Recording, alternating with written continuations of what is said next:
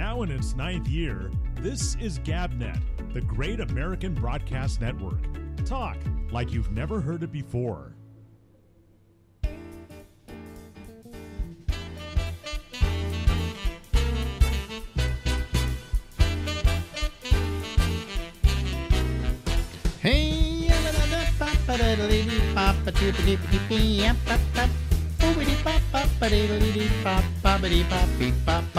Hey, everybody, this is Alex. I'm in red. That's the Ramble. It's in yellow, and we're here from that city right below us called New York. It's always a pleasure to go out to the other coast of the United States to enjoy the meanderings of Larry Bubbles. Meanderings, yes, and we're having atmosphere. I hate this phrase. They keep saying atmospheric rivers. Yeah, what is an atmospheric river? I think it's a total. It sounds like something they made up. I don't think there's actually rivers floating in the sky, but it reminds me of atmospheric rivers wider than a mile, crossing you in style someday. What atmospheric river? That they just come up with a term and then everybody uses it. Everyone uses it, and I think they love to scare people. So, does anybody drown in an atmospheric river? You would think, yeah. You would think planes couldn't fly if there was atmospheric rivers, but well, I mean, can you catch salmon in an atmospheric river? Tuna are 10,000 feet. So Huckleberry Finn and his pals got on a raft and went down the atmospheric river. It doesn't work. It just doesn't work. No. So I'm amazed. But it has been wet, I will say that, for the past month. So. Yeah, so. And that wetness is a good thing. Yeah, it's better than drought, right? Well, you get both out there. That's the problem. We do. I was reading, 25% of California is desert. So. It's like California is ground zero for plagues. The only thing you're missing now are locusts and frogs. Yes, we got earthquakes, atmospheric rivers, fires. Someone said, who was it? Adam Carolla said everything was burning except the homeless one year. Oh boy. So how you been, Larry? Well, how about New York? I thought the East Coast was getting hit by some storms. Oh yeah, big storm. I think we got 1/10 of an inch of snow last week. We haven't really seen a snowstorm. Well, let me put it this way. When I first came to New York, and that was in the, what was it? It was the 80s, I believe. Yeah, it was the 80s. And no, excuse me. It was in the 70s, mid-70s. I can't remember these things anymore in sequence because I came to California in 80. But in the 70s, mid-70s to late 70s, I lived here in New York, and every single winter, there was a storm. We had snow piled up so high that when they, took the snow plows and plowed the streets, at the end of every street was like this mountain of snow. And now... that must look pretty amazing in a city, all those tall buildings with snow. Yeah, but you expected that in New York, and then, all of a sudden, now, there's nothing, no snow. We had a little snowstorm, we had some flurries, and Marjorie and I run to the window and go, look, flurries. And then that's it, And then we looked the next morning, and there's no snow on the ground or anything. It's all melted and gone away. So we really don't have that kind of weather problems that we once had here. I mean, I just looked upon winter. Oh, hey, winter's coming. We're going to be up to our asses in snow.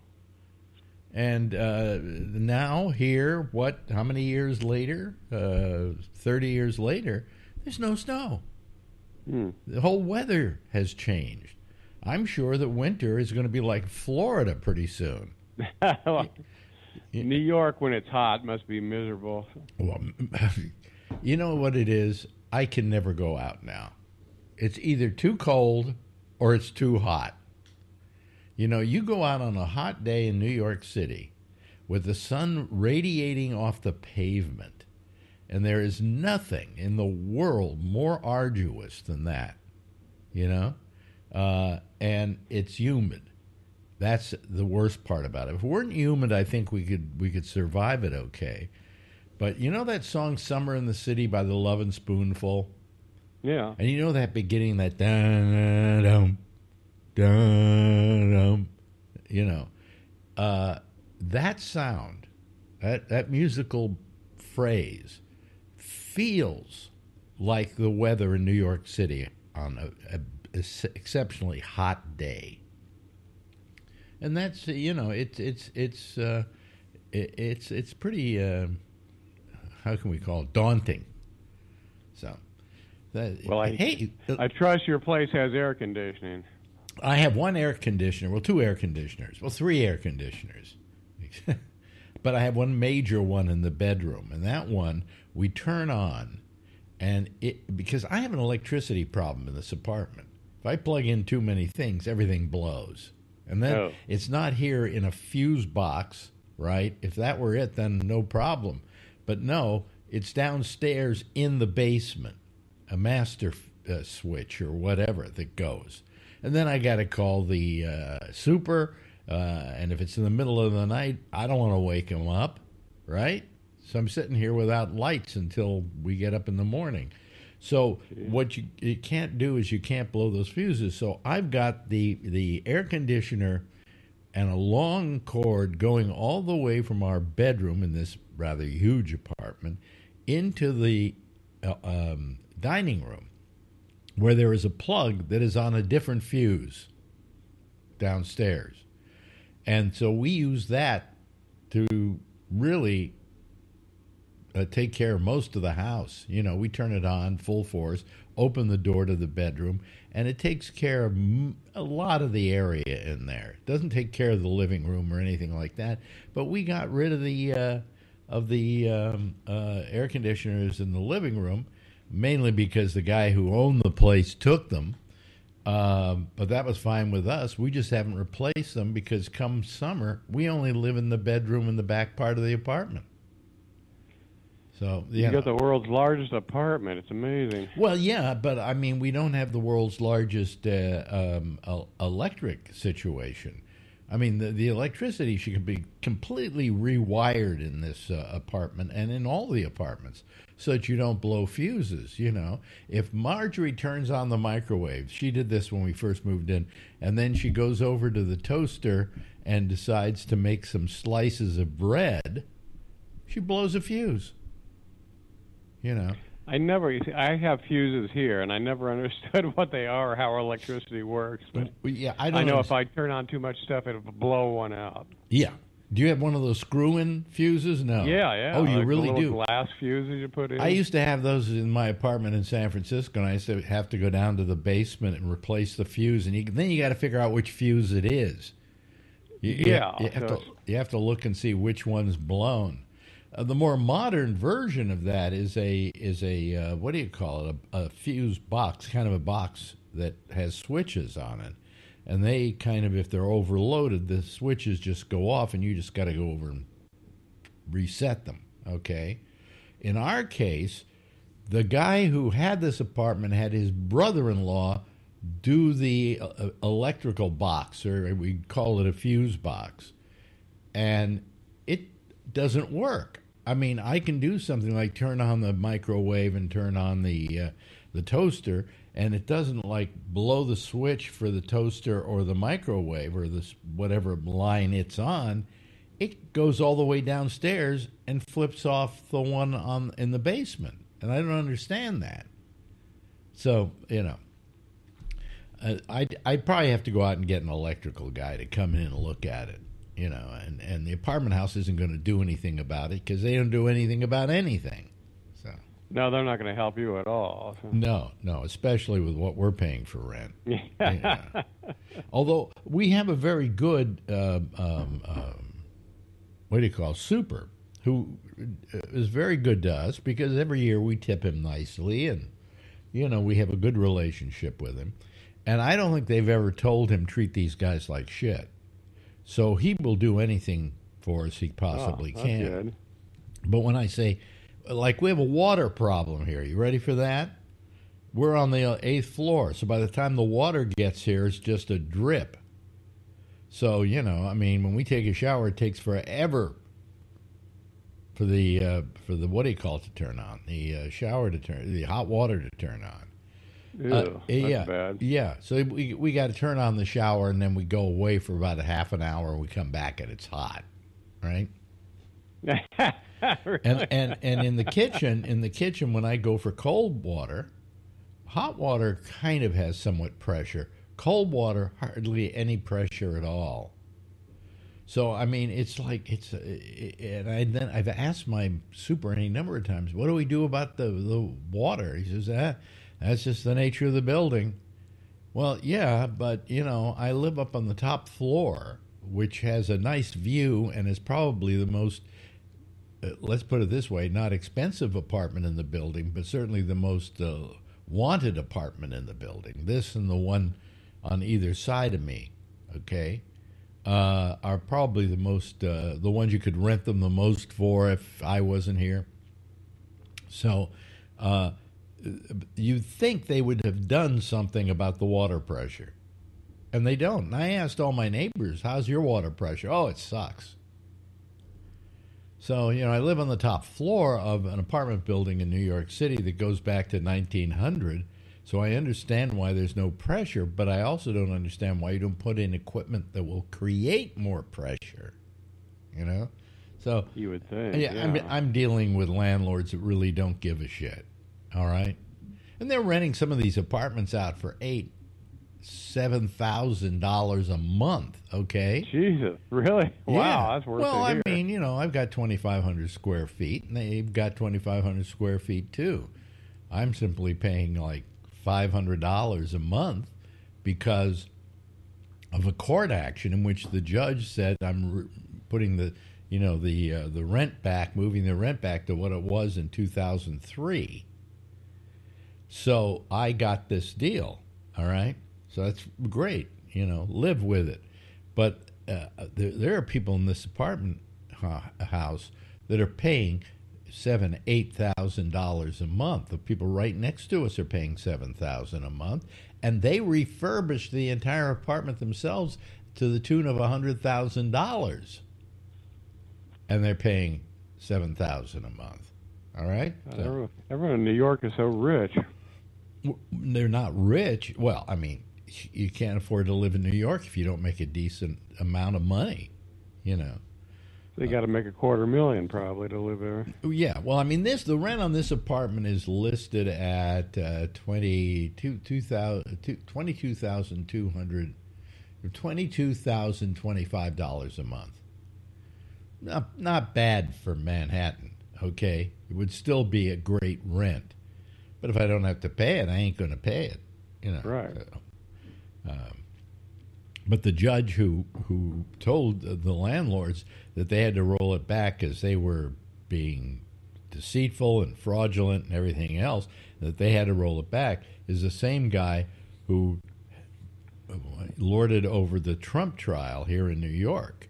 That just awarded, that judge awarded the state, was it $355 million? Yeah. Yeah. So that's my judge. That's the same really? judge. Wow. The same judge, Judge Angoran. Angoran, yeah. I do it fast, Angoran, but it's Angoran. He did good for you. Well, he didn't do good for me. He did good for the guy who was suing us and the landlords. Okay, he voted in his favor. That then, because he said the rent on that apartment now is $500.07 a month. When he said that, it was a good deal for us. So I can't really yell and scream at him. All right, but there was never anything for us. All right, we just happened to be in the crosswinds of this whole fight between he and the guy who rented the apartment, and then leased it out to us. All right, so it's such a long, involved story. I don't even want to go into it anymore. You know. Well, yeah, it's amazing how many years it took. It took that and about $140,000 of our money to get the $500 rent, and that wasn't by any doing of our lawyer. I wish it were better than that, but it was because the judge just got. Well, what happened was the judge in the case in Gorin, he got threats from the landlords, from one of the landlords, and the threats were, "Oh, we're gonna push you out of being a judge, and we're gonna do this and we're gonna do that," and finally Gorin complained to his lawyers, same thing that he told the Trump lawyers, put a harness on your client.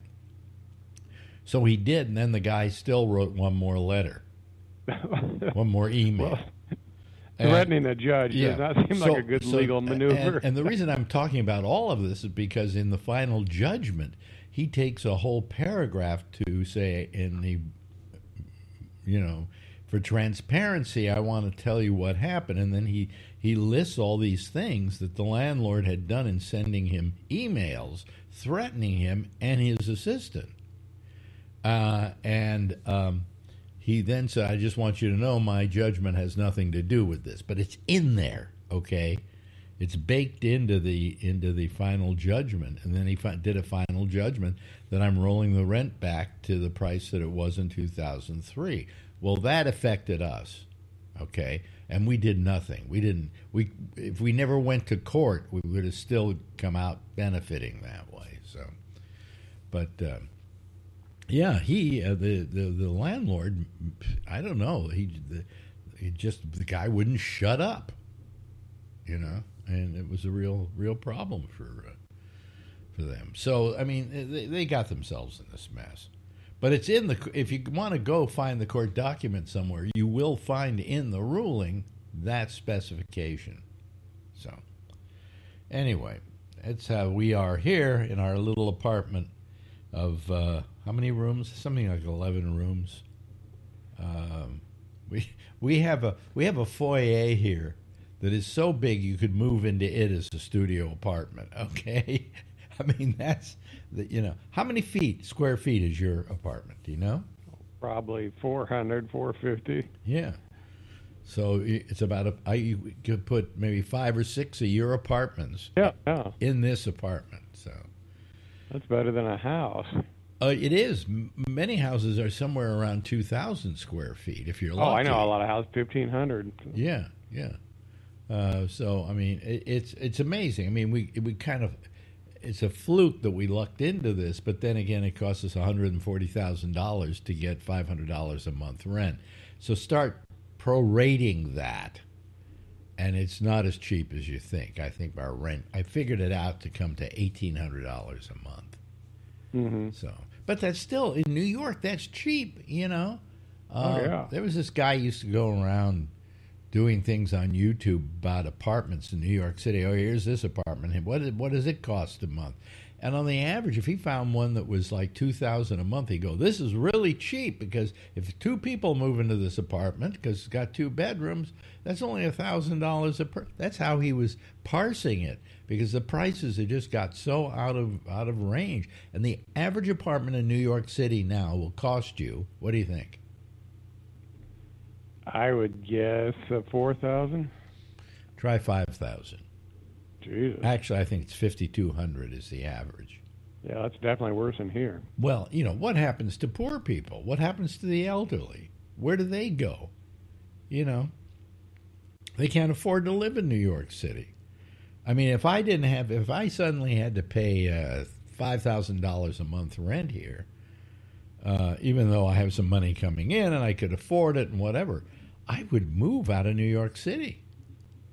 I just move somewhere else where it's a little bit cheaper to live. So a lot of people are leaving New York City for that reason. It's just too expensive to live here. I would think so. Jesus. Yeah. I mean, how much? Well, what kind of rents do they have now in San Francisco? I imagine they're approaching that. You know. There's actually they've come down. A lot of people left here, so now you can get a 1-bedroom for 27. Really, that's good. That's good because you remember my apartment in the marina. I had 2 of them. That was great. One I used as an office, and one I used as a living space. And it was, I paid. How much was I paying for the first one? The one that was my apartment that I was, living in at that point was like $1,500 a month. Wow. And that was expensive, right? And then at the time, the second one cost something like $2,300 a month. So my rent was coming to something like, I don't know about $4,000 for the 2 of them.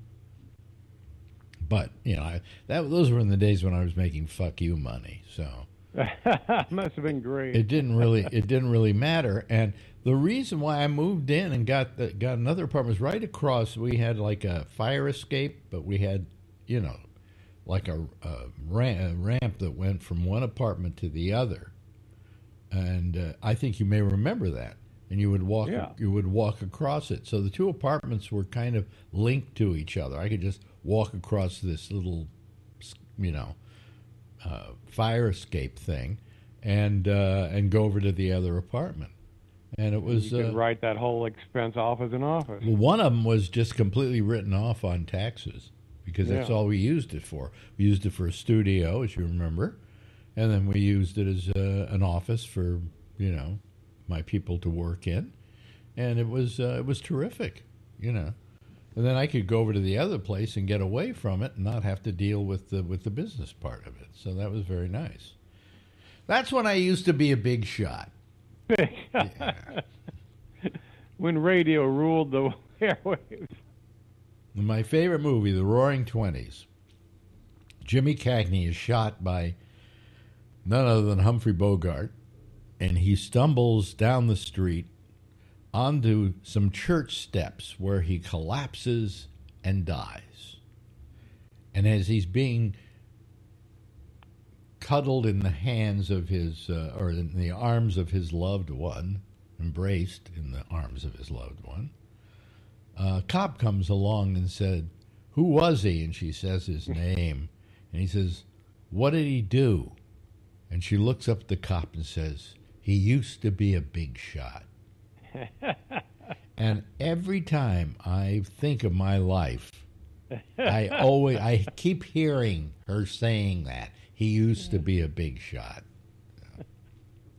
And is that the last line of the movie? That's the last line of the movie. Well, that was in Warner Brothers movies. It was always the last line that you remember. Is this my mother of God? Is this the end of Rico? The end of Rico. Yeah. I was a fugitive from a chain gang. The last line is, she says, how are you going to get along? How are you going to live? Because he's escaped, And he goes, "I steal." And that's the last line of the film. The last line of those films, you could just hear the last line, and it encapsulated the whole movie, That might be a good little book, you guys, the last line of movies. Well, not all of them are that good. Like, for instance, do you know what the last line is in Maltese Falcon? No, I should, but I don't. Well, they say, these are the things that dreams are made of, but that isn't the last line. The last line, I think, is from maybe Ward Bond, who's talking with Humphrey Bogart when he says that. And the last line is, "Huh?" So I'm telling you, not all Warner Brothers movies had great final lines. So. Well, I just saw Dr. Strangelove. You know what the last line in that is? Oh, wait a minute. I used to know. Well, what was it? Peter Sellers gets out of the wheelchair. Oh, yeah. Goes, "Mein Führer, I can walk." Yes. Well, yeah, but then they will meet again. Don't know where, don't know when. That was a very famous song during World War II. That was the song everybody listened to and sang and so on about the war. was sung by Vera Lynn, and a major hit called "We'll Meet Again." Don't know where, don't know when, but we'll meet again some sunny day. Da da da da. And she There was became much more optimism to the world then. well. She was kind of the Kate Smith of England. You know, Kate Smith was known for what God Bless America, and she was known for "We'll Meet Again." You know. But anyway, hey, listen, we've run out of our normal time, so let's do this again next week. How's that, Larry? Sounds good. Larry Bubbles Brown, ladies and gentlemen. Now in its 9th year, this is GabNet, the Great American Broadcast Network. Talk like you've never heard it before. Hey, yeah, oh, and that's Larry. Hold on, turn on the lights. There we go. Okay, now I'm fine. I look great. Don't I look healthy? I look good? I look great? I got some blood tests back today that weren't so good, but, you know, what the hell. I'll talk about that a little bit later. I just want to make sure of something here, because I want to make sure that that I have the right to virtual background settings going. Yeah, they are. Okay, so we're fine. All right. Anyway, so I got my I'll tell you this in advance. Okay, so what happened was, as I went for my normal yearly. This was like a couple of yearly blood tests and stuff like that from the doctor, and I get a call from him today, and he says, "Well, I got your blood test back, and there's a little problem here." He said, I want you to go see a hematologist. I think you might have leukemia. Excuse me. He thinks I might have what's called CLL, which I won't even pronounce it for you because I'd screw it up, but it's a form of leukemia. And he said it's very light. He says if that's what you have, he said all the indicators are it's very light. And they're probably just going to take a watch and wait situation where they'll just keep you on tap and look at you and whatever. So needless to say, he said, if you want to find out more about it, look online. So all these years that I've been looking online for medical problems that I have, maybe I've been doing the right thing, okay? So he says, just do that and call this doctor, whatever. And first of all, this was the funny part. He says to me, here, call this number and ask for Dr. Blah, blah, blah. And I went, oh, no. I said, nah. I said, I had a run-in with this guy, and he was terrible. This was a guy who never, took about 8 pounds of blood out of me and then didn't call me to even tell me how the blood test turned out. Not even that, So I heard nothing about it, so you assume if you didn't hear anything. And then I got a call from his nurse, and she said, this was about 2 months in, said the doctor would like to see you for a follow-up appointment. And I said, is it necessary? She says, no, we're just going to draw some blood and just do a follow-up. And I said, a follow-up to what? You never told me what the other blood test turned out to be. She said, well, if he never called you, it probably wasn't anything. There wasn't anything there. And I went, well, that's nice. I'd like to hear that from his mouth as well. But anyway, he gave me that number, and I went, give me a break, okay? Go screw yourselves. I don't want to see this guy again. So he gave me the name of somebody else, and it was at Mount Sinai, which I like because I can always check on my blood tests on the My Chart and things like that. And I call over there, and they won't even make an appointment with me unless I send them all the information, the blood workup that the doctor did, and his notes. Okay, so I call I call my doctor and tell them to send it to them.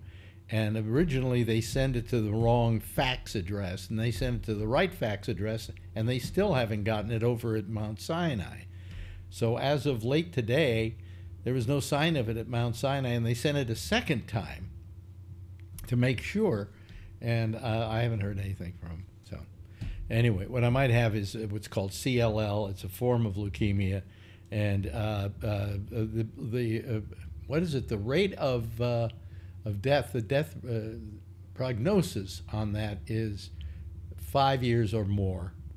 Okay, so something else is going to get me first.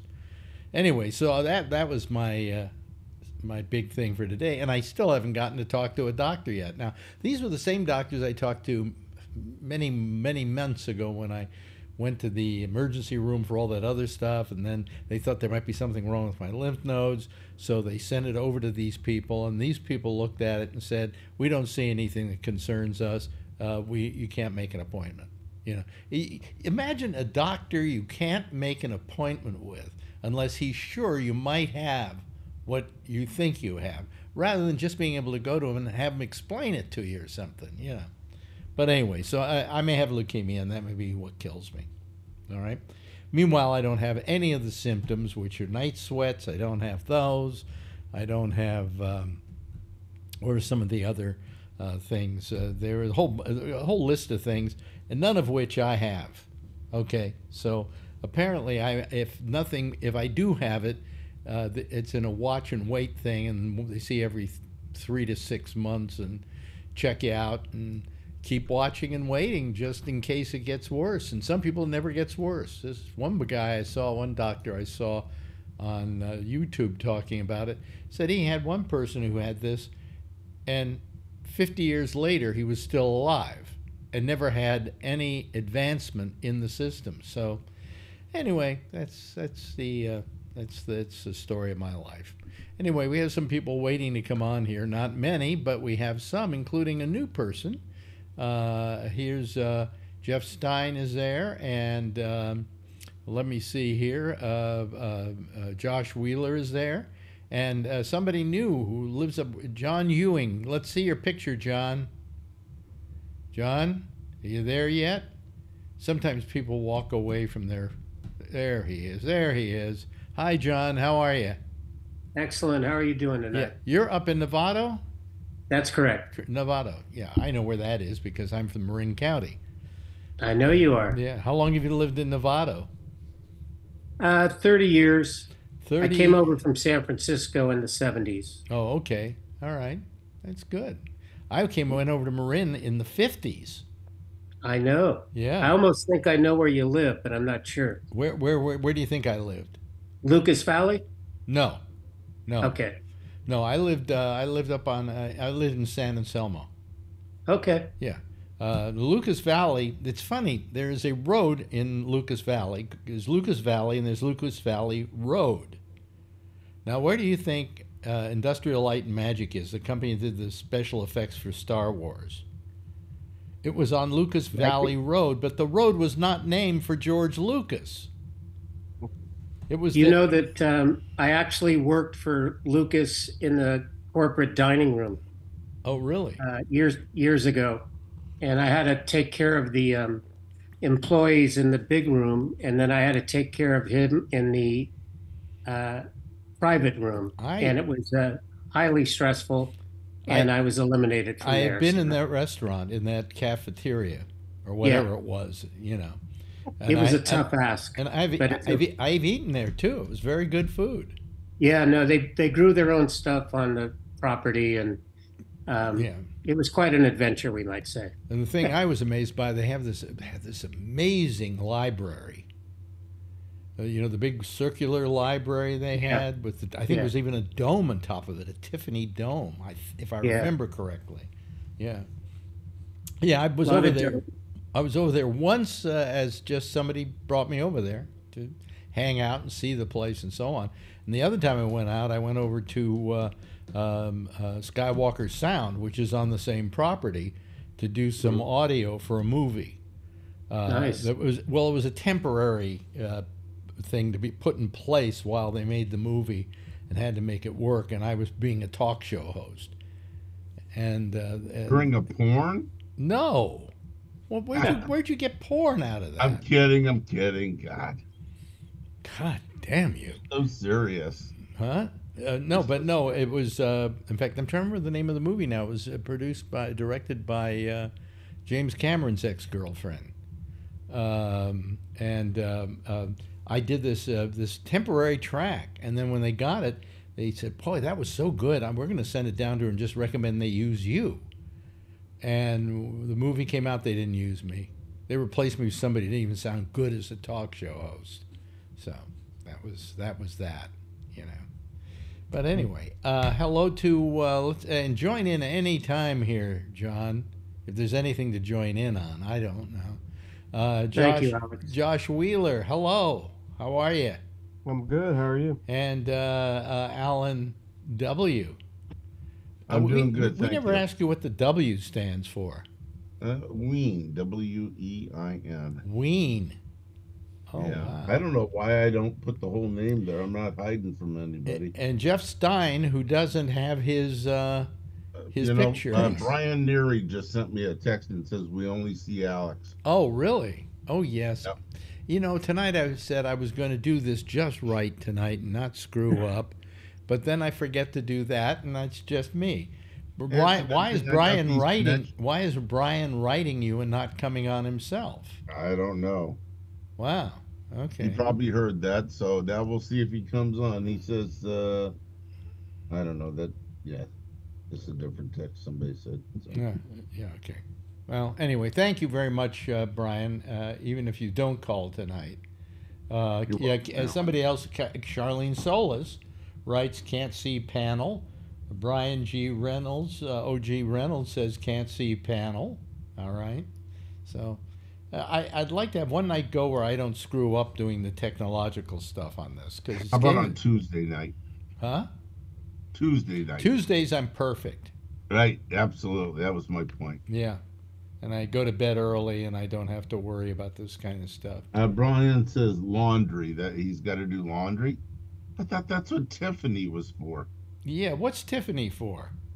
You know, women are no good for anything anymore. They don't cook dinner, and they don't do the wash. You know. Yeah, no kidding. Wow. And my wife, the only thing my wife ever irons, all right, the tablecloth for the dinner table. That's nice, sir. Yeah, well, I mean, she has to because, you know, but we don't have people over to dinner that often, so she waits until we're having a dinner gathering to do it. But anyway, so, well, I hope Brian calls. It would be nice if he called. John Ewing, did you grow up in Fremont by any chance? No, I was raised in San Francisco. Yeah. Okay. You didn't. I knew somebody named John Ewing that I went to high school with. Wow. Yeah. But Which city were you from? Fremont. Fremont, okay. Yeah, but does he look like that John Ewing you knew? No, that John Ewing that was like a model. Everybody wanted to. I think he actually modeled for Sears, men's underwear or something stupid like that one time. Is that only from the waist down? Hell, I don't know. I don't remember what the Sears catalog looked like. I loved it when they did the full body of the guy wearing the underpants, and they tried to make him look so cool standing there in his shorts, in his skivvies. But anyway. Everybody in those old catalogs looks like they had the same size package, in the underwear, because somebody that was big, they would usually tape it backwards, is what I was told. I'm like, God, that sounds painful. Fucking get the picture taken care of and move on. Well, all you have to do is go ask some transgenders how you tuck, how you do a good tuck, Yeah. And they got an answer for that one. Absolutely. Hello to our good friend Josh Wheeler, who is there. And hello, Josh. How's your evening going? Or pretty well. You always sound so excited. How's your week? How's your day going, Josh? It's really good. So. Not too bad. Yeah. We just lost Jeff. He's coming and going. I don't get it. Yeah. I don't know, but he'll be back. Maybe he's got Wi-Fi problems or weather problems in Connecticut or something. It's probably AT&T is down. Today I got on my watch an apology from AT&T. I did too. I got it on my cell phone. Yeah. It never affected me though. It never affected you? No, I didn't. It didn't affect me. Did it affect you? Yeah, it did. Oh, okay. Yeah, as I said yesterday, we were supposed to go to we're supposed to go to our doctor, our to get the shots for our arthritis and hurting leg and so on. And what happened was I went to go, we always take like a lift or something like that down, and you have to call Lyft, right? Right. Well, I tried to call Lyft, and I just couldn't do it. It wouldn't go. And what's wrong with this? But it worked on Marjorie's phone. That was the funny part about it, and she has AT&T as well. So it was like affecting two people in different ways, Let's see here. Let's see here. No, that's not it. Breaking news: cops say a co-ed killer is not U.S. citizen. Okay. Did you hear about the moon lander? It just fell over on its side. Oh, man. I mean, it landed perfectly. Everybody went, yo, landed perfectly. Right? And then all of a sudden it's standing there and it just goes.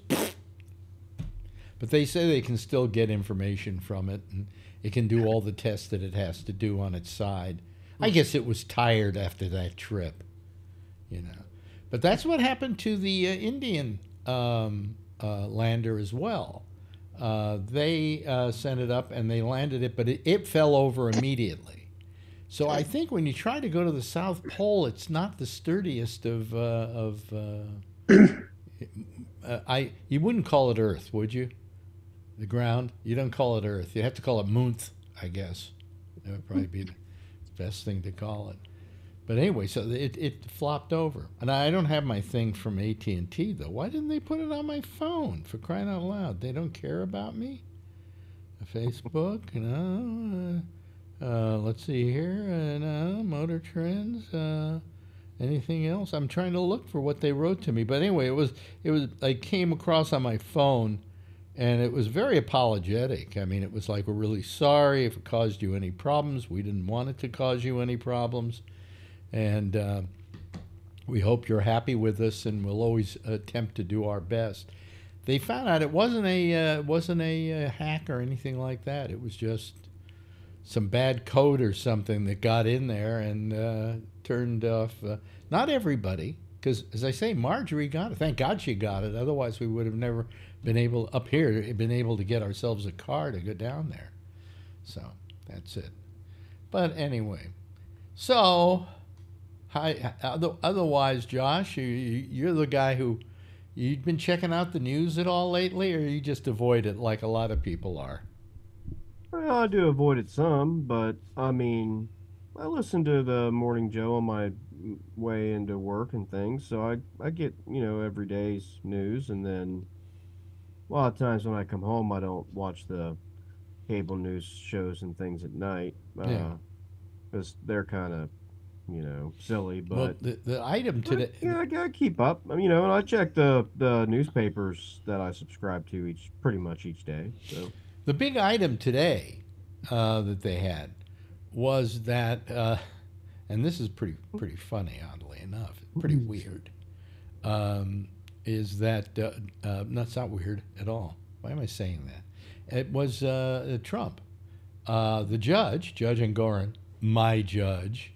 Okay, Judge Engoron, he made it official. He signed the thing saying that Trump owes the government in New York City government 500 and what was it? $453 million because the interest has been tacked onto it. Nice. Now, if he's going to appeal it, he's got to come up with that in order to put it in escrow or whatever they do with it. I thought I read or heard that if you do, you have to actually deposit more than the full amount. You have to deposit, I believe, up to 120%. Really? Why? Yeah, I heard that too, but I was wondering why. Well, apparently to cover, I don't know, fees or something. I don't know, but if that's the law, that's the law. Yeah, but see, all these things were interest accrued from the date that the offense took place. Yeah. And so they added it all up, $453 million. I'm sure that he cannot. So, Hey, listen, he's a multi-billionaire. Can't he just write a check? well, the thing is, according to the Republican National Committee, he, the people of America are so upset by this that they don't want him to write a check because that's just not fair. So it would be better Wait. if the people could send their money to the RNC and they could help facilitate these payments. Do you think? That would be more fair. Do you think that if he did like I think he's done a GoFundMe, oddly enough. I heard. Yes, the people love him so much that they even started a GoFundMe for him. Yeah. And if there's money left over, he can get a lollipop. There's not going to be money left over because it isn't doing very well, his GoFundMe. I don't know. I mean, it's hard for me to make fun of him because I have never walked a mile in his $399 shoes. So how could I talk bad about him, right? Right. You know, until I've walked a mile in his $399. Oh, sneakers, or high tops. How dare I speak ill of him? By the way, those are the All this ugliest time. shoes I've ever seen, aren't they? They're very beautiful. Many people like them. He said the I economy thought they must were be. wonderful. What did you say? Oh, you're back from the laundry, are you? I've been doing my laundry since I'm like 10. Okay.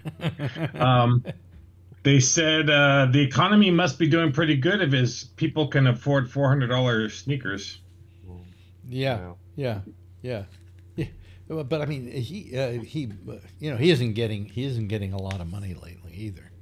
He got $9 million. He collected $9 million last month and spent 12 on lawyers. Something. Yeah. I mean, there's actually a story in the Washington Post today that says, they're scrambling to even keep up with the record numbers that the DNC is raising in the Joe Biden campaign. That they're getting trounced. Do you think if Trump doesn't have money to run with, to begin with, he gets a lot of free publicity courtesy of MSNBC, okay? Yeah, right. That was the same mistake they made the last time. He didn't have to buy. Did you ever see ads for Donald Trump running for president? Maybe at the last minute or something like that. I think there was a few, but it wasn't like... He didn't need it because it was all free publicity. It was all free advertising. Yeah, it's moved to an internet-based campaigning nowadays for sure. Yeah, but I'm just wondering if when he doesn't have any money left, can the Democrats, who are going to have a lot of money to spend on the campaign, turn that into votes? I mean, I think they can, yeah. History shows that a lot of times that's an effective strategy because what they could kind of do is they could kind of campaign upon their entire platform and message top to bottom. In other words, they can get people ready to vote down ballot as well. Mm-hmm. We need Joe Biden and, we need to reelect, Sherrod Brown in Ohio, who's up for reelection as a Democratic senator. And, you know what I'm saying? I mean, they can kind of sell it as a package. Yeah. And the DNC will have the money, it appears, to be able to run those types of campaigns. And the RNC and the Trump campaign are not raising nearly as much money. And if they give any of it to him for legal fees, I mean, if they're not raising enough money to fund the campaigns, how can they give him money for, to pay off these debts? Mm-hmm. I mean, I don't know about the legality of some of that. I mean, some of me says it's their money if that's what they want to do, but I mean, how they can't do both, right? So, I mean, if they want to burn their party to the ground and bankrupt it for him, yes, who am I? Well, they're burning their. I was talking to Marjorie tonight and saying that they're kind of burning their brand to the ground anyway, because they're on the wrong side of the abortion debate. Completely. 72% of Americans believe that abortion should be legal. A lesser amount don't have an answer, and a very small amount are against abortion. I mean, so they're on the wrong side of that, and a lot of women in this country are really pissed about it. Yeah. Yeah. John. Yes. I'm going to assume. Let me use my high-powered psychic abilities here. I would say you're a liberal. Yeah, I would say that. You would say that. Yeah. What in this company, but in Well, other companies I you're was raised in a really conservative family Yeah. in San Francisco. Yeah. Um, Sometimes with monetary things, I'm more conservative. Um, but I was in Berkeley when Martin Luther King was assassinated. I was in a boarding school over there, Mm-hmm. and I had to wait for the bus to come back to the city. So I witnessed a lot of stuff there in the 60s. It was kind of very challenging survival wise. So I always have a empathy for people that have less. See, nothing wrong with that.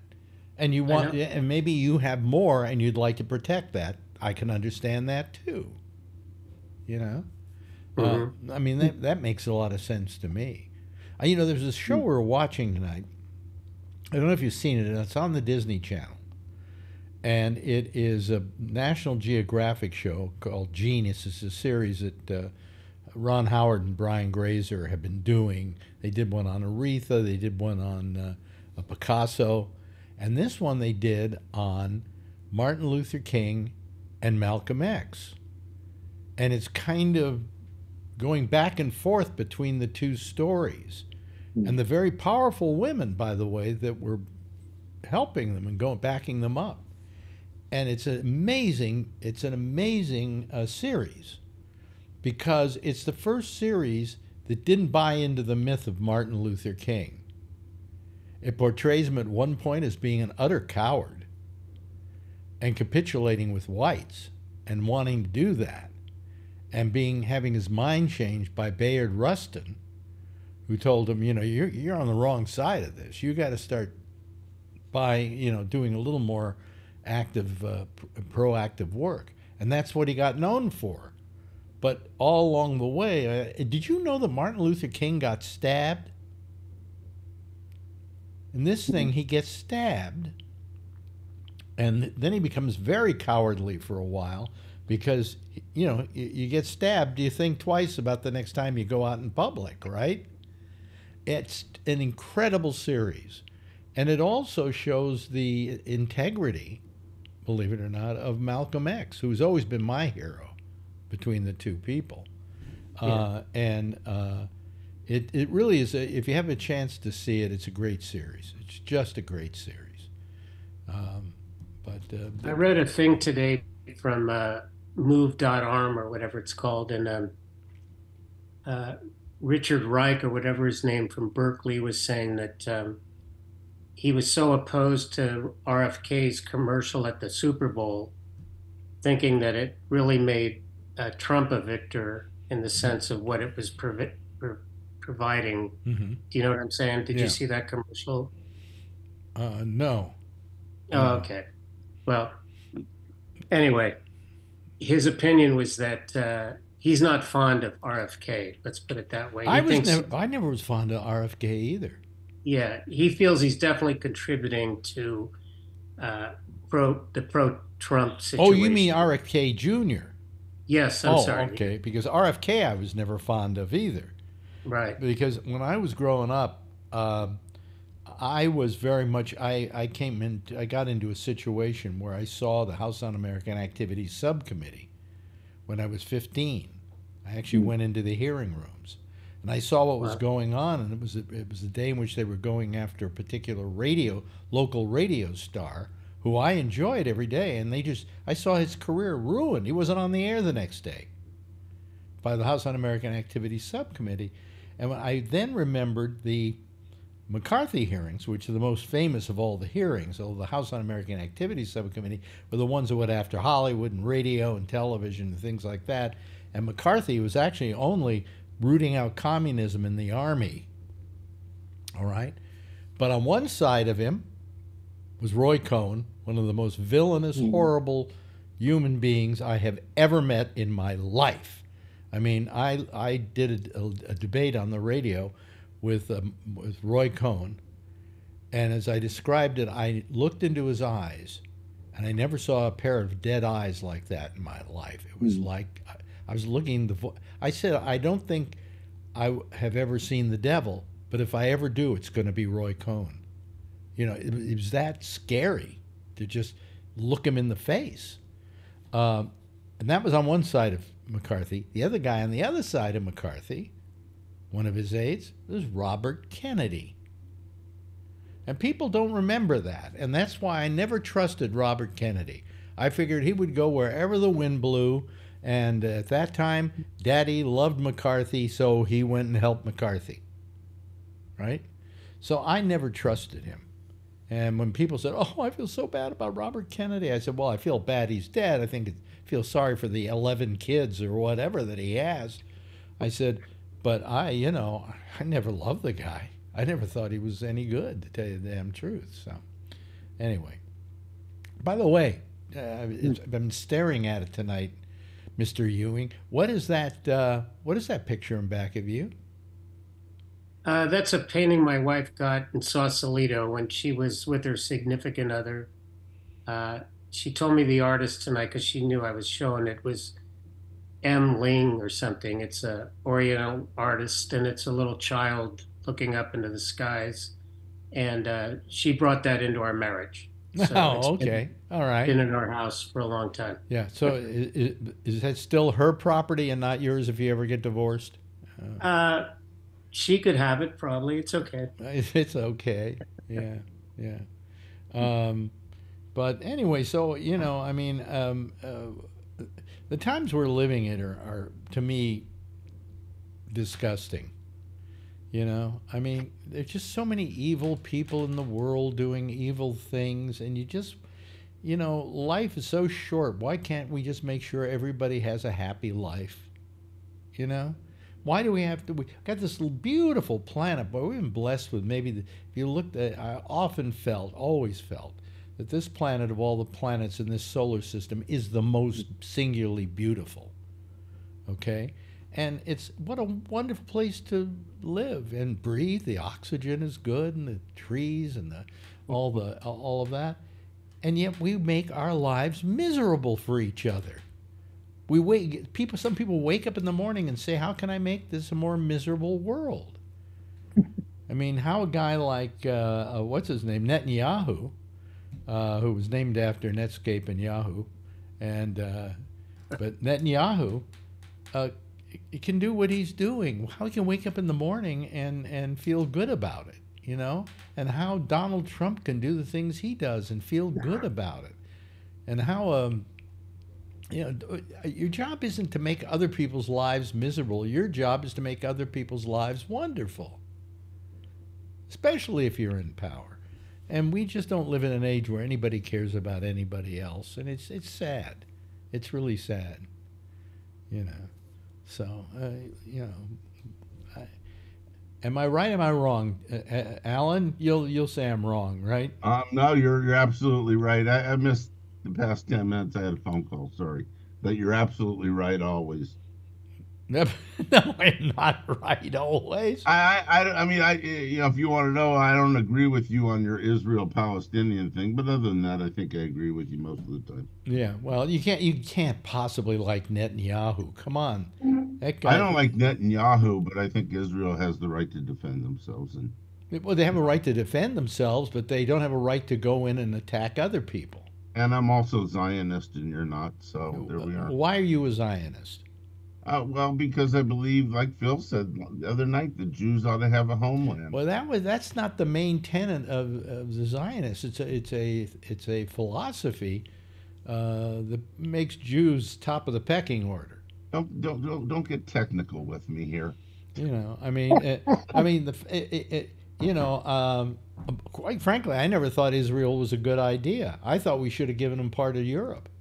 Or give them Texas. Nobody cares about Texas. They should have chopped out a nice big part of Germany and said, here's the Jewish homeland. Yeah. But what? You're going to go from one place where there were a lot of people trying to kill you and go to another area of the world where there are going to be a lot of people trying to kill you? Boy, that's a good idea. Yeah, somebody said, we're going to send the most highly trained military in the world, and they were talking about the United States, but it actually I think it's probably Israel because they train in real time every day. Yeah, but I don't know if they trained that well because an awful I, lot of them were getting hurt during that incursion into I Gaza. think they need to. I think in this war, I think they need to cut back on the carpet bombing. I Maybe think go, they need to cut back on the killing. It's, after you've hit 20,000, yeah. that more than makes up for Oh, I'm sure 1,200. it's probably more than that because they're still throwing bombs over there, and bombs are indiscriminate. That's why put boots on the ground and let them go door to door and find the bad guys and do what you need to do with them, but leave the civilians alone. One of the things they were doing, and this really got to me, is they were saying, and Netanyahu was saying, everybody move to this particular area because And then they go we're gonna bomb that the area. area you're in, and then they would go to that area and they'd bomb that one. I mean, Netanyahu makes Trump look like an angel to me. Makes Putin look like an angel. Come on, Trump, I don't know forget about Trump. that. Let's compare bad people to Putin. Yeah, well, yeah. I don't know. I think Putin's worse than Israel, but I mean, than Netanyahu. But I think Netanyahu and Trump are cut from the same loaf. No, Trump you can't compare to anybody because Trump is just purely selfish. He only will do what's good for Trump. He doesn't care what's good for the Well, country. that's what Netanyahu's doing, isn't he? Well, he's trying to save his ass.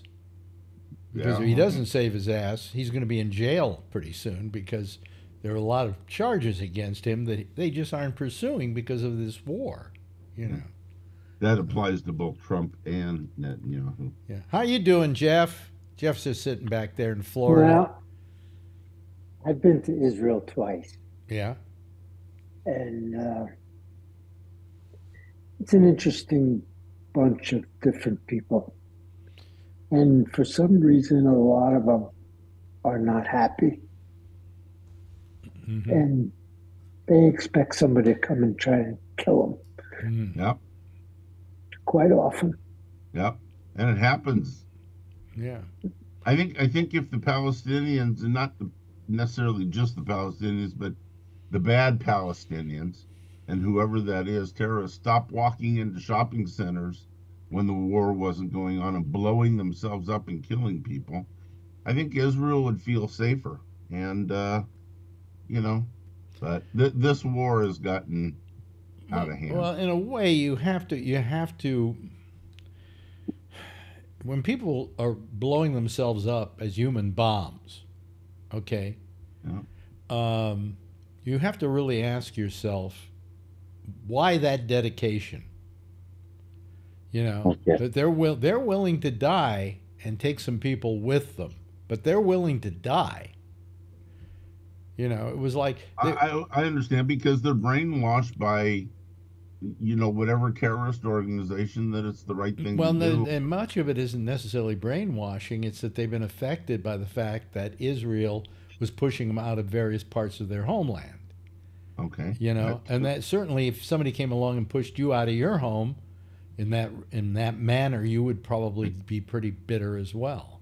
I'd probably retaliate like Israel's doing. Yeah, yeah. So I mean, like Israel is doing. I wanted to get you going. Yeah, right. Like the Palestinians. Well, look, I don't think any of them should be fighting with each other. I don't like the carpet bag. The carpet bombing because it's indiscriminate. Well, what I haven't liked is that we took sides in this, and we shouldn't. But we've always taken Israel's side. But we shouldn't have taken sides. Should have been these two people fighting with each other, two kids in the schoolyard fighting. You should be the guy in the middle holding your hand out, saying, "Wait, hold on, don't do it." Yeah. And we were do that with a lot powerful. of We were places. It powerful doesn't enough to be work able out. to be able to do that, but we didn't. So, is this show getting too serious tonight? Not serious. No. We don't have Phil yelling and screaming, so it can't be serious. Yeah, and everybody's getting equal time to talk. Absolutely. That too. Yeah. So, Jeff, you started to say why you like to go to Israel. It's a plus minus group. And some of the people are absolutely beautiful and terrific, nice people. And other people are just Well, evil. I'll tell you something. When I was living in New York, I knew a lot of Jewish women because I'm Jewish myself, and I was always very attracted to Jewish women. It's just something about Jewish women. To begin with, they give the best head, but that's another story altogether. But that will make me a fan any day. But they would tell me about going out with Israeli men, and that they were, by and large, the most arrogant human beings they ever went out with. Really? That they made lousy dates because they were just so goddamn arrogant. Yeah. And a lot of people say that Israelis are very, very arrogant. So, did I just lose all the friends of Israel here? I don't know. I don't know. I think that part of the world, the men tend to be more arrogant. Do you think so? Yeah. Doesn't matter if you're Israeli or Jordanian or Palestinian or what. I think the men tend to be. I think they're far more sexist. I'll buy that too. Yeah, absolutely. Yeah. Absolutely. I haven't been with that many Jewish women. It sounds like you have, so I'll have to take your word for it that they're really good at giving head. Why? You never had a Jewish woman give you head? I don't think I ever. I kind of no. Okay. All right.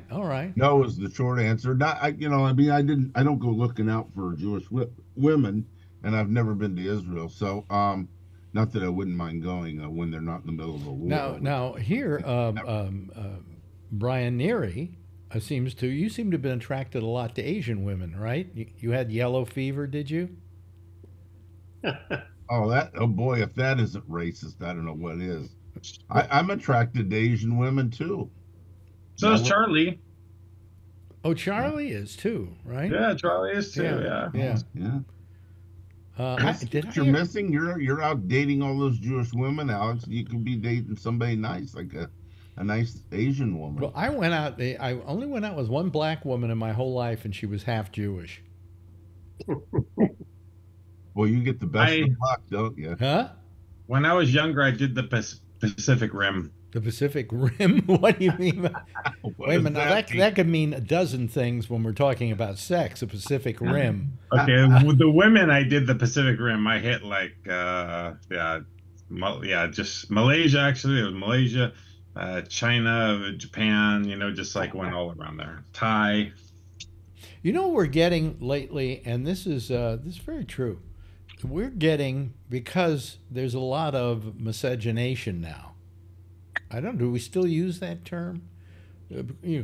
People of one race having sex with another race, or falling in love with them, or getting married, and there are these half and half kids who are every one of them are gorgeous. They're gorgeous. What would you say? Yeah, I think my daughter is gorgeous. What? Your daughter is gorgeous? She's mixed race. Yeah. She's mixed race. She's what is the other side? The other race? Chinese. Yeah. Well, you see, you can have an absolutely ugly white guy like Bree there, and then even a not so good looking Asian woman, and then they have this kid that's just gorgeous and tall. Adrian's going to be like. Oh, 8 already. She's not as tall as you are, and I couldn't tell that she was getting that tall because you are. Oh, you tall. got to see the two of them standing next to each other. She's getting up there. Yeah. When I saw the two of them standing at lunch the day after Christmas, she's pretty tall. So she took the tall gene from you. Do you have and dancing skills? And dancing skills. Oh, you can dance? Why don't you demo it right now? Saturday Night Live. I mean, just look at Adrian. I mean, she's gorgeous, just gorgeous, and every day she gets more radiant. I'm waiting for that ugly stage, but it doesn't seem to be coming, does it, Brian? No. Does she know how good? Does she know how good looking she is? She does this one thing like The Rock, with the eyes, and she does the other side too. And yeah. Oh, look at that! Oh, by the way, in case you don't know, John, Bree is in Malaysia. It looks like he's in Texas. Yeah, it does look like It looks Texas. like a Texas. Yeah, it's got a wheel and everything. Texas. Yeah. Anyway, there is there. What are you having? Show us your meal there, Bree. Fish and Okay. chips. No, it's a salad. It's a salad. Salad. It looks like there's some chicken in there and some egg. And what's that other stuff on top of it? That yellow schlong there that's in the meal. Bell pepper. Yeah. That is this is called a Logan House special salad, and it's a German restaurant. Uh-huh. And I couldn't get into the Japanese restaurant; it was too crowded. I got there too late. And sometimes they will let me come in anyway because I'm just one person. But today it was bonkers people. So no. When you go to have lunch, go out to have lunch, are you going out from work or are you going out from home? Usually home on a Saturday.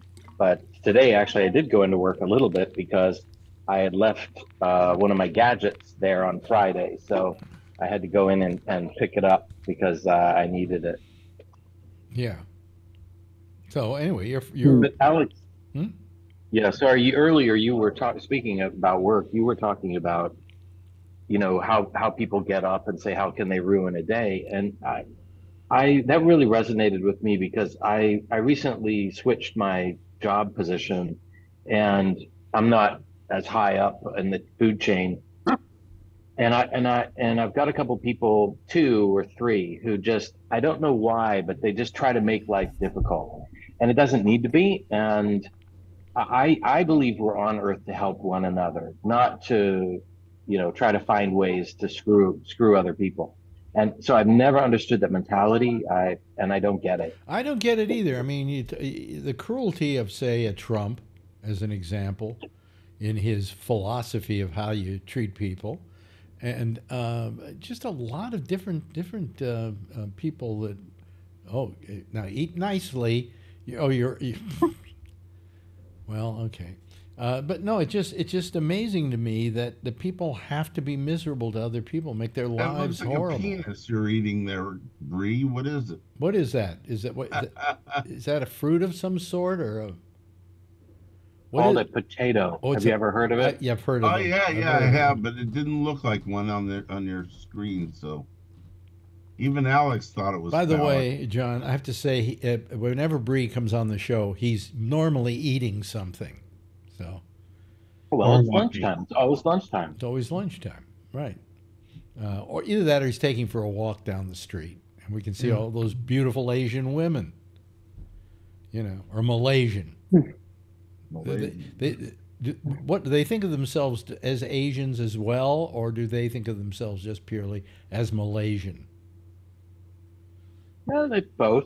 Really? Oh, okay. Yeah, Malaysian first. I haven't traveled to many Asian countries. In fact, the only one that I ever visited was China, and I loved China. I mean, as a country, again, a perfect example. People living in this really what is a paradise. I got to tell you, even the big cities are amazing because the buildings are so big and robust and so on. Amazing country. All right. And I traveled to Guilin, and I went down the Lee River and these casks, and it's just beautiful. It's just gorgeous. Yeah. And then you wonder why they got a leader over there who wants to make everybody's life miserable. It just doesn't make any sense. If you run for president of a country or the prime minister of a country, don't you want to make everybody's lives better, not worse? And you're talking about the people you go to work with, who make your life miserable just because they can, because they have no self-worth, so they got to make you feel that they're lording over you, Any theories on our thing here, Josh, about why some people make other people's lives so miserable? Well, you'd have to ask a psychologist about that one, I think. Well, I'm putting it off to small penises. Listen, this is good an answer to the question of why this goes on, because it makes no sense, And when you go back and look at this world and you see how beautiful it is, this planet, and that we just, for some reason have to make lives miserable for people rather than make them better. But anyway, so. Well, and I had an issue with my real estate agent this past week, and it was the same thing. It was like, an appointment was made. I showed up. The repair guy wasn't there, and then she's telling me I have to pay for it, but it's in the lease that I don't. So, it's just back and forth and back, and it doesn't need to be that way. So I called a lawyer. Lawyer said, send over your lease.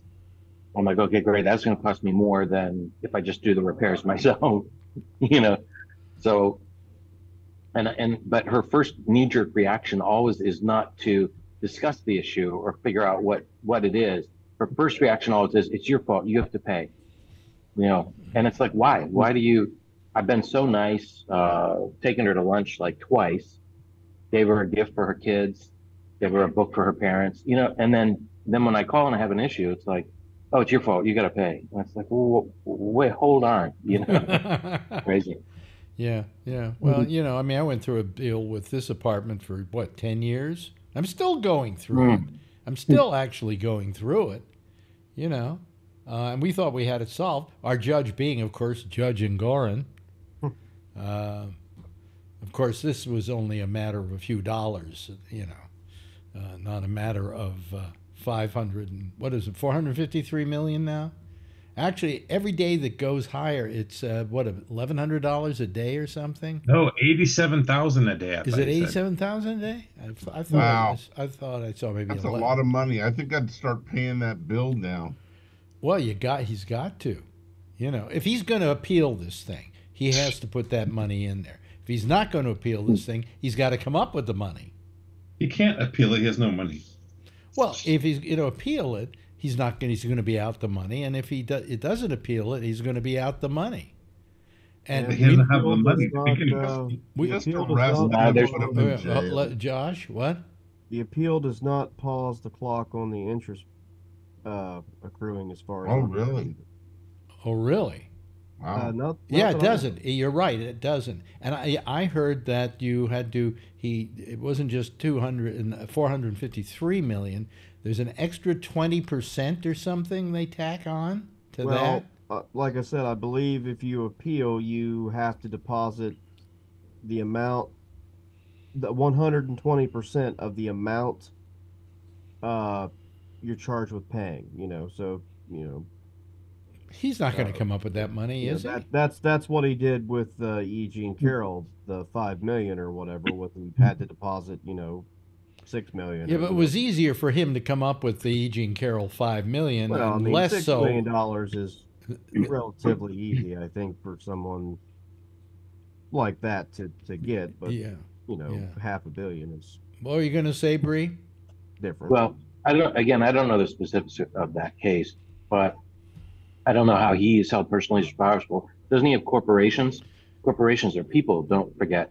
Number one. Number two, But can the he suit declare wasn't bankruptcy, or is the verdict? the suit wasn't against the corporation. Some of the suits were against the corporation, but the majority of it was against him and against Trump, the two Trump Juniors.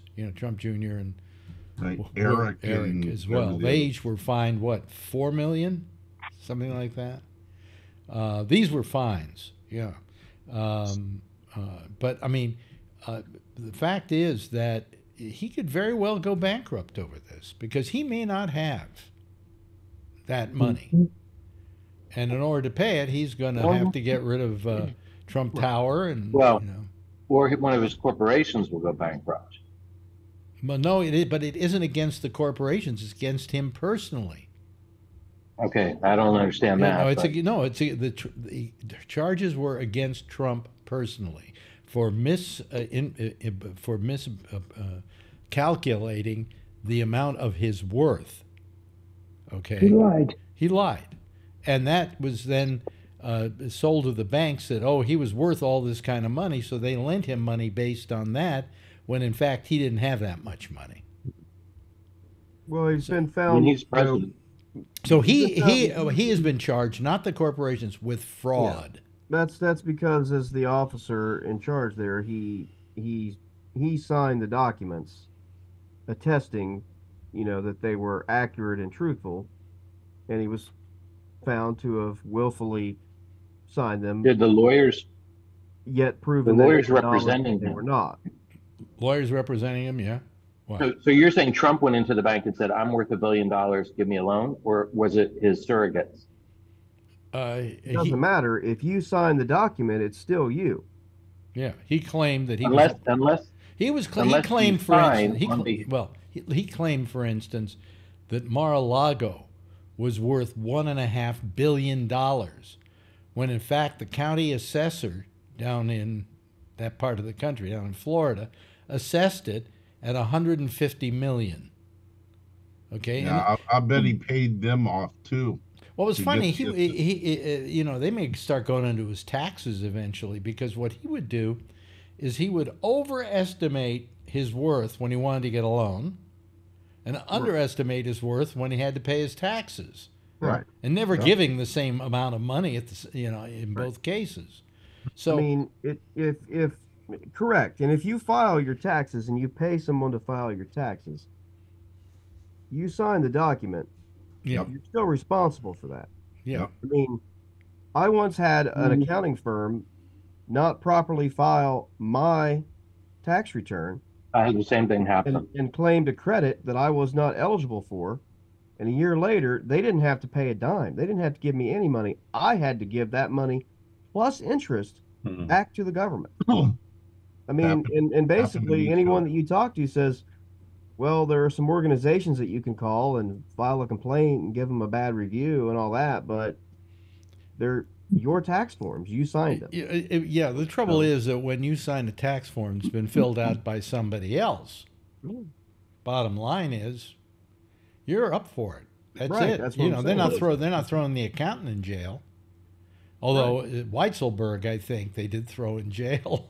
Well, yeah, but they're not for mistakes, right? I mean, unless they stole your money and embezzled it, that's different. But just the fact that they're just crappy accountants, I mean, if you're that concerned and the numbers are that far out of whack, a lot of people have been screwed by crappy accountants. A lot of, for instance, boxers used to have somebody else doing their taxes because they were too punchy to be able to do them, and they would misdo them and so on. Then finally they come to Joe Louis and say, "Oh, you owe the government $2 million," and he didn't have it.